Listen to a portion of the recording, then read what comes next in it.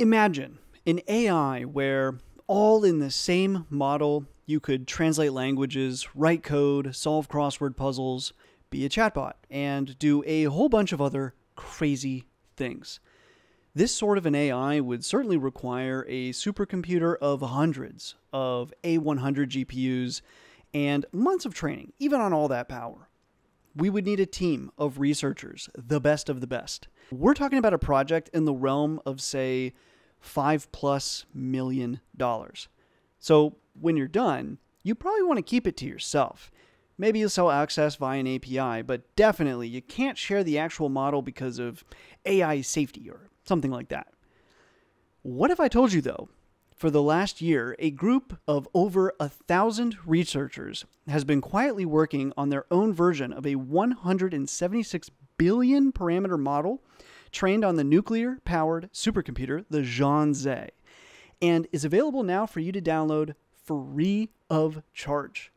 You can download multiple size variants all the way up to 176 billion parameters for free.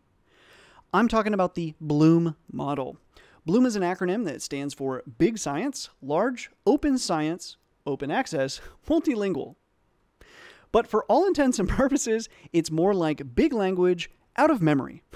So just how much memory are we talking here? Well, it's going to cost you about 680 gigabyte-ish of memory. You can also run at half precision and use more like 350 gigabytes of memory with likely minimal performance difference in terms of the output quality. But either way, a lot of memory. So I know there are probably like a couple of you guys out there who don't have a Puget workstation with a terabyte of RAM. So what can you do? Well, it turns out that Hugging Face has your back. Not only have they facilitated to a large extent this model's very training and existence, as well as making the model available for you to download for free, they're also hosting the inference of this model via their API at the very fair price of free. This API is also GPU hosted. It's on A100s. So your inference times should be 50 to 100 times faster than what you'd be seeing inferencing this model locally with RAM anyways. There is a queue, however, so if you do have your local A100 compute cluster available, you could use that instead. Besides all of these options, you don't actually have to run the full 176 billion parameter model. Bloom has many sizes, from a mere 350 million parameters to 1 bill, 2 bill, and 6 billion. For many tasks, you'll probably find that these smaller models are sufficient. All of the examples mentioned in the intro are real, actual, non-cherry-picked outputs from the Bloom model, which is what we would call a large language model, or an LLM. This style model, while not entirely new, is fairly novel and very unique in how we, as deep learning and just programming engineers, might interact with it. GPT-3 is another large language model with a very similar size, 175 billion parameters, which came out about 2 years ago. We're still learning new things that GPT-3 and large language models in general can do, but we've learned quite a bit. It's also just been the case that these really massive models have only been available and accessible to a pretty small subset of developers, and developers already make up a tiny subset of people in general who might come up with like unique ways to leverage technology like this. Your typical free-range human has absolutely no idea that models like this exist, nor how they really work at all or could be used. But even deep learning engineers struggle with this new sort of paradigm of prompt engineering. And part of what makes this hard is many of the tasks that someone might try to get this model to do, and that it can do, are not what this model actually is doing. So, for example, you could use this model for a regression type task and generate a scalar sentiment score for text. But large language models aren't regressors, at least not this one. You could use this model to be a chatbot, but these models are not sequence-to-sequence models that generate a response to some input. In very simplistic words, large language models just generate continued text based on the input text. They're predicting basically what words will come next based on the words that they've seen so far. Based on this capability, we can what's called prompt the model to generate outputs that actually are doing the task that we want them to do. But again, this is all just the model attempting to continue a string of text based on probabilities of what it thinks should come next. And this distinct difference in how we interact with these models and get them to do what we actually want to do is what makes prompt engineering kind of its own field entirely.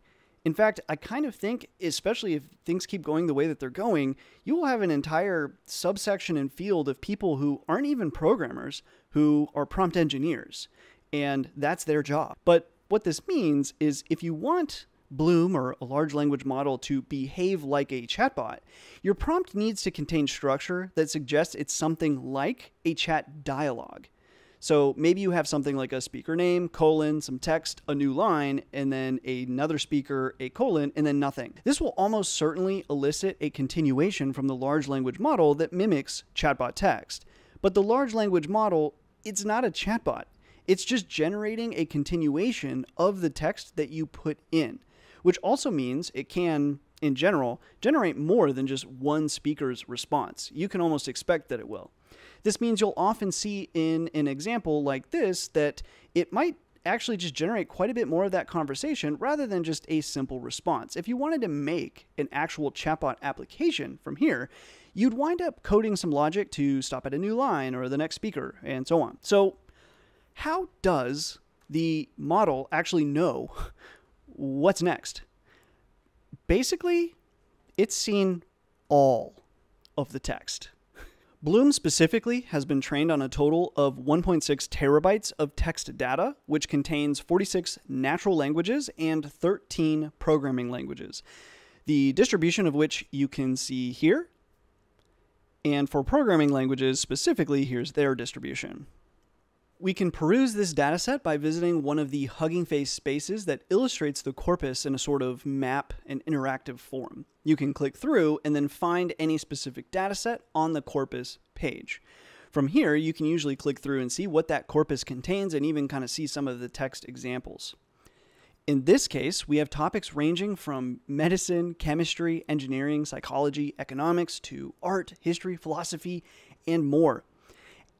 And this is just one of the datasets in one of the categories under one of the languages of the entire dataset that this Bloom model was trained on. Like I said, basically all the text. But it's a good idea to have an understanding of this text to some extent so you understand, because your prompts should look something like some of the text that the model has seen, or a combination of them. So, for example, within the code category, we have both GitHub as well as Stack Exchange. And this can influence how we might interact with this model. If the model thinks we're producing text that looks more like Stack Overflow versus maybe GitHub. So on GitHub, the text that you might find is generally going to be finished, working, acceptable code, and it will be mostly code.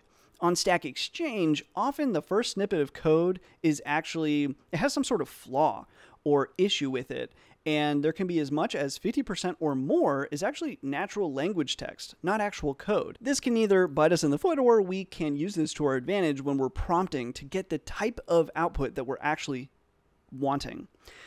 All of these large language models also have parameters that can be tweaked. Things like, how long of a generation do you want to make? Temperature, which is a degree of creativity and diversity in token choice.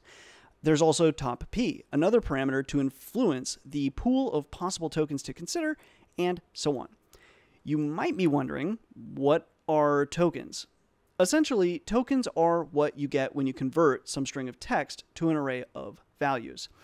This Bloom model uses a byte-level byte pair encoder for tokenization. What this means, essentially, is every possible character is covered, but the total vocabulary size is 250,680, which is way more tokens than you would need for full vocab coverage of a just character-level model. So not only do we have character only, but we also have many combinations, including words, words plus punctuation, and so on. So all of that is included here. The benefit here is no matter what, you'll never see what was once the dreaded UNC, or unknown token. You will always get valid tokens because the actual vocab that the model has, there's no word that you could produce that is not covered already. So what this means is you can do things like make up new words to feed to the model, and the model can actually not only understand those new words, that model can plausibly create new words to return back to you. So when we see the word token, just think of this as a numerical ID that is assigned to a bit of text. And these are numbers that the machine learns to represent as that bit of text. To further solidify this, let's peek at this just very briefly. So with the example text, the Bloom model is very interesting. We can see how this is tokenized by passing this to the tokenizer for the Bloom model. Here we can see that we get returned a vector of input IDs. Sometimes these IDs are just a word. Sometimes they're some of the letters of the word, and sometimes they're a combination of words, spaces, and other grammatical elements. For example, notice ID 34,495. This word is interesting with a leading space. This means the interesting in this case is probably not the beginning of a quote, probably not the beginning of a sentence, etc. We can even take this a step further and just tokenize the lowercase word interesting. We can see here that actually this tokenizes into two tokens, one being inter and the other being esting. We can also try tokenizing some random sequence of characters.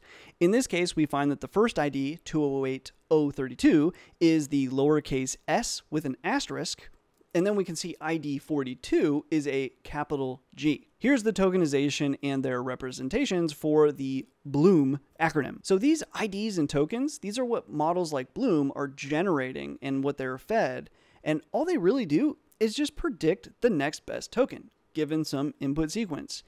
If we know we want Bloom to finish a sentence, for example, we might just ask for only 10 or 20 more tokens and then trim the end if there's extra.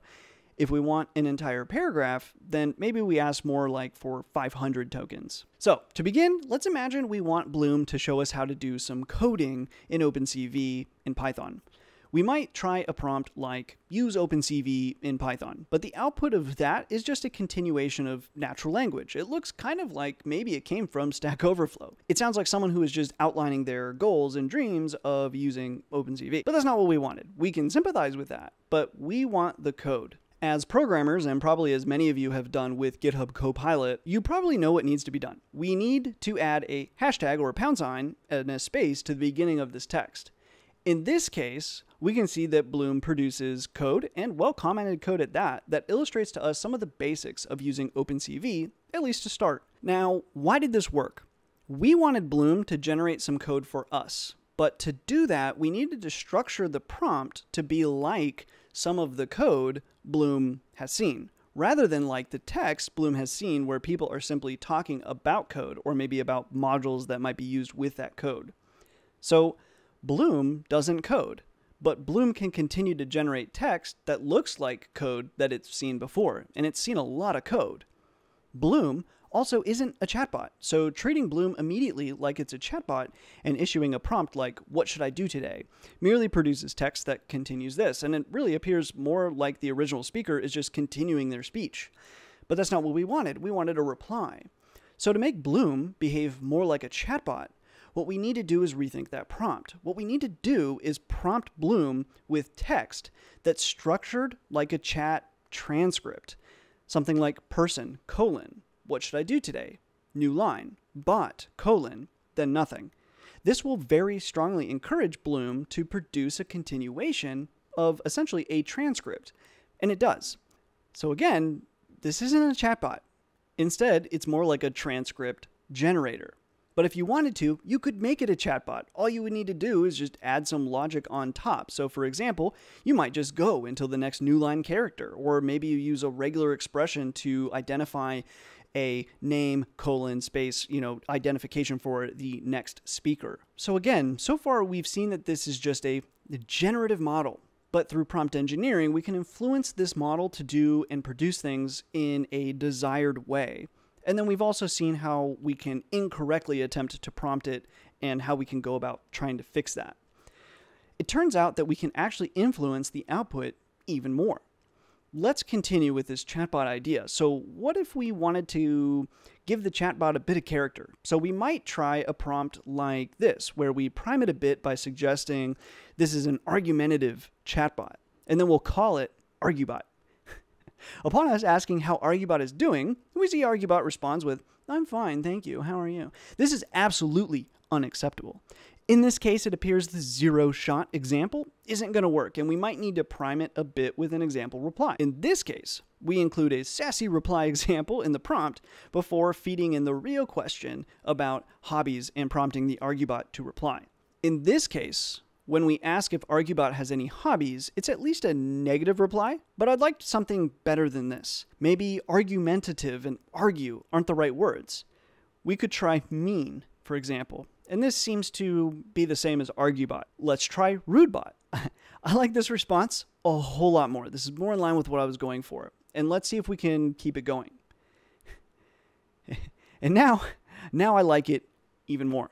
And the reason why this worked, again, is these models continue generating new tokens based on probabilities. Sometimes all you need to do is maybe change a word to another synonym of that word, and now you've opened up a new set of probabilities. So all of this so far is really cool, and I would like to dive more deeply into the chatbot aspect of things specifically, as well as other attributes and capabilities of this model much more specifically.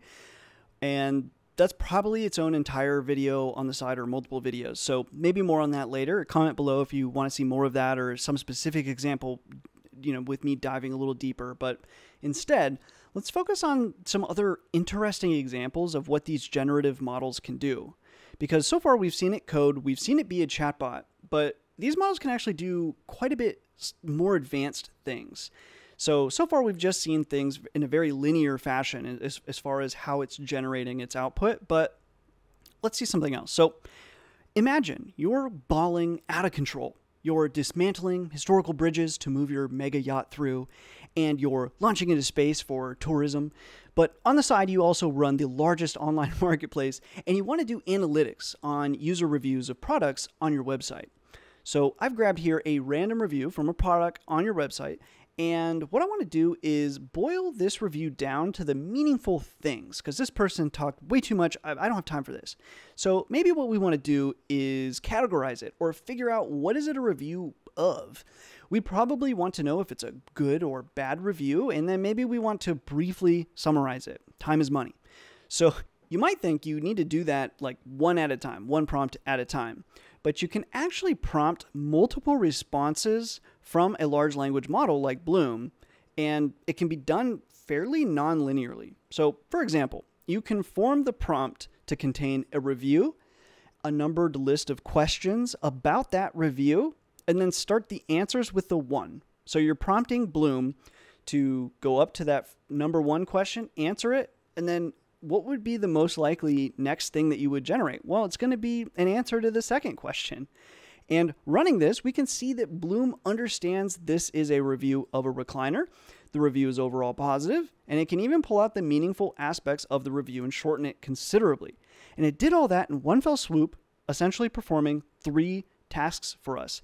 And so not only did it know how to answer those questions, it also knew how to continue that kind of structure of our prompt, where it was like this kind of questionnaire almost structure. And again, this model is not trained to do this. I'm sure there are some samples like this in the entire data set, but this is by no means even, mostly what this model was trained to do. All it does is predict the next N tokens. It's through prompt engineering that we can elicit such powerful behaviors, and this is thanks to the large language model's just massive and general understanding of language. And that's not just the English language. Like I showed before, this is all language, just language. It's just a large language model. Another example of this sort of behavior could be something like code error diagnosis and proposed solutions. So for example, let's take an error that most of you will be seeing if you attempt to run Bloom. We can then prompt Bloom, like we did before, to answer 2 questions. What causes this error? What does it mean? And how might we fix this? The output is accurate, and we could probably engineer this prompt even further to be more specific and maybe make multiple suggestions for what might work and how to fix it. But one thing I really want to stress is all of the examples, except for the chatbot example, but I showed you how I worked through that. None of these are cherry-picked examples. These are all examples that I did on my first attempt, and not gonna lie, the review one really just blew my mind. Like I just, sometimes you do stuff with AI and like you see the result and you just got to get up and walk away from the computer. Like it's just so mind blowing. And that's what I just had to walk away when I saw the review one. And again, these aren't cherry picked. Like this model is just insanely powerful. So how about something a bit more abstract? What if we not only want to have a conversation like a chatbot, but we want one person speaking one language and another speaking another language? Here we have person 1 speaking English and person 2 replying and speaking Spanish. Despite the 2 different languages, when translated, at least for me, the conversation makes total sense and is correct as far as I can tell. This is a pretty abstract task that requires some understanding of both conversation and a sort of like global language understanding, which is really interesting to see it, actually doing it so well. I might be wrong, but I really doubt something like this exists in the dataset. And if it did, it would be unbelievably rare, and it couldn't possibly have influenced the model to, have some sort of, talk in 2 different languages aspect of some neurons saved in the back pocket. Like it can't be, right? It's just incredible.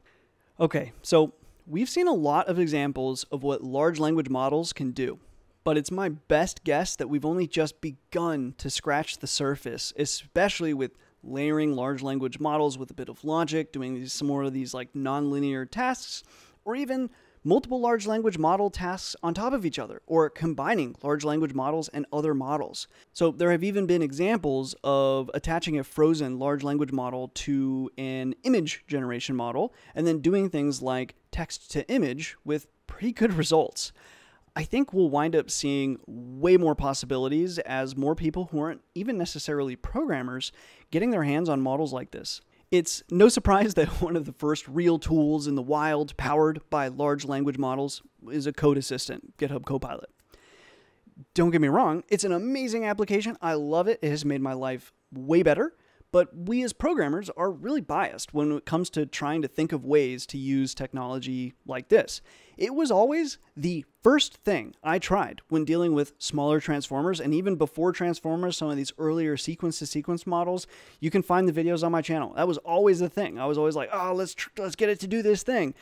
And I know I wasn't alone. It was just the thing I wanted in my life. It was the obvious thing. It was the first thing I could think of. And just imagine what happens when doctors, lawyers, copy editors, authors, etc., all the careers get their hands on this kind of technology and start thinking of ways that it could help them and make their life better. In this way, you have to acknowledge OpenAI for leading the way in the R&D of models like this and taking those first steps and leaps in developing large language models. And then other companies like Eleuther AI, who have historically contributed the largest truly open source language models, and now Hugging Face and the entire big science team just pulling a project like this off, along, of course, with the French government supplying their Janze supercomputer through grants and just everyone else involved here. This was a massive project. And just like, what an incredible time, to be alive, where anyone, first of all, can access that free API and just tinker around with this incredible large language model. And not only that, you could just download it. You can just download a $5 million AI. It's just incredible. So I encourage you, if you can run it or you have a way to run it, go ahead and download it, play with it locally. It's so cool with the full context. And if not, you can use that free API. And then also, if not, there's lots of options in the cloud. I wouldn't be surprised if before long, if not already, when I'm recording this, somebody also has it running live in the cloud somewhere. So that's the brilliant thing of somebody training and releasing this model. Anybody can share it and continue to share it and play with it and learn with it. And I can't wait to see the cool things that will come out from models like this, just being free and open like this. I mean, it really is incredible. And I don't know of many fields where things like this are really truly happening, where that technology that someone has poured all this time, energy, and money into is then just released. So very exciting times. Thank you to everyone involved in releasing this model.